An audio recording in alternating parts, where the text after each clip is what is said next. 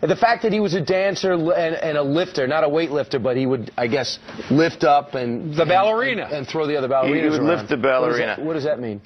You know what? Supposedly he was recruited by these girls to have that role. I think front and center on any stage is this guy's MO, unless it doesn't feed him narcissistically. You can't give him a job unless you're going to tell him you're the star and we're going to keep you at a throttle of 12 out of 10.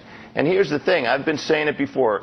Barack Obama does not have the will of the American people, Americanism in his soul. And this swap, somebody who may not feel very American for 5 people who definitely don't, is symptomatic of that. It was bound to happen when you have a leader who doesn't affiliate with patriotism. Well, he definitely wanted out of Afghanistan, and maybe it's his way of closing Gitmo, regardless of the He wants cost. out of America, my friend. Well, all right. Dr. Keith Trust Ablow me. with... Oh, trust you. I guess you must be right then.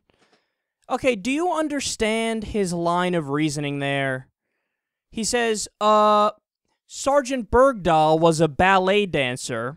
That means he wants to be the center of attention, which means that President Obama is un-American. Wait, what?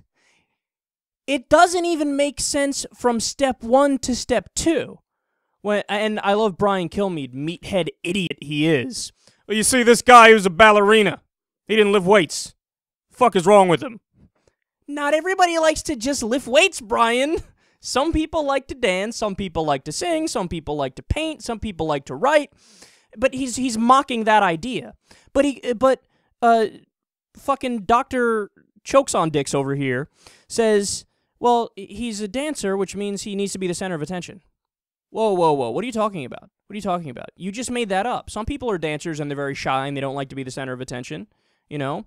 And by the way, you could just as easily make a stretch of an argument on the other side that no, actually, people who are weightlifters, what are they doing? What's a guy doing most of the time or a lot of the time when he's weightlifting? Not just getting stronger, also trying to look better. Not just staying fit, also trying to look better. So what do? Those are the guys that walk around, you know, in the guinea tees with their muscles showing and walking around like, yeah, look at me, I'm big, I'm strong. You like that? You like those muscles? So I can make the same argument, oh, the people who are weightlifting, they're the ones that want to be the center of attention.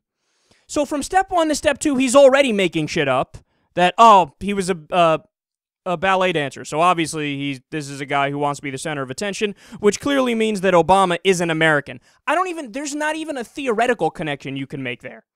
Like, you can't even, we could sit down and talk about it all day, and there's no connection between the actions of a soldier, of a sergeant, okay, to President Obama's feelings about the country?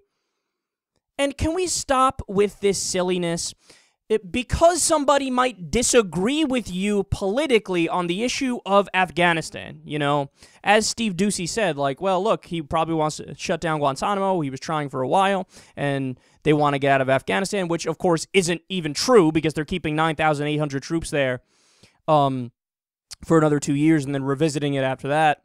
But the idea that because somebody else wants to get out of Afghanistan and I want to stay in Afghanistan, therefore they are un-American and he wants to be out of America. You can't say that because that's not true.